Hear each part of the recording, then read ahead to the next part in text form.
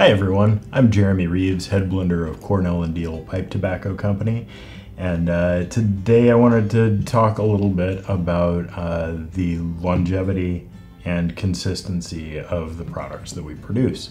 One of the most important things that any blending house, or really any manufacturer of any repeated product, has to achieve is some level of consistency, wine or in whiskey, or even in clothing lines, things like this. The consistency and the reliability of the product is something that has to be maintained over time, and with pipe tobacco it's no different.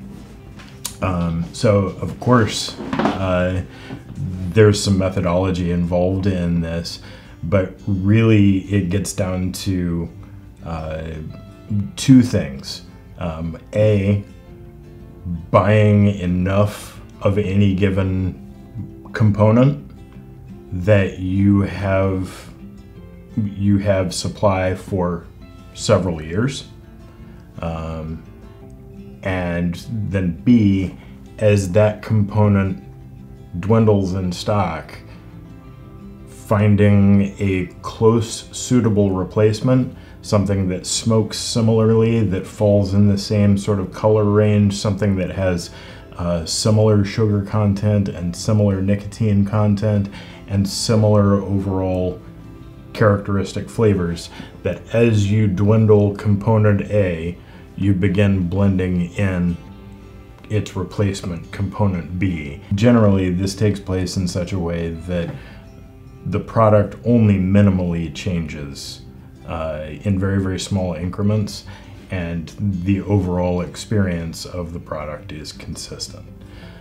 So we have over 30 different blending components, leaf types, grades that we use, and I can use some of those grades interchangeably.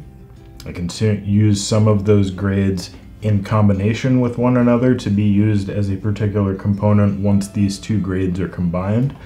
And I also can use a grade from here or a grade from there to slightly tweak or change if I find a component that I need to replace with that isn't quite there. I have other things that I can blend in that will get it there, if that makes sense. So it's a big part of my job is sourcing the tobaccos that we use in our blends.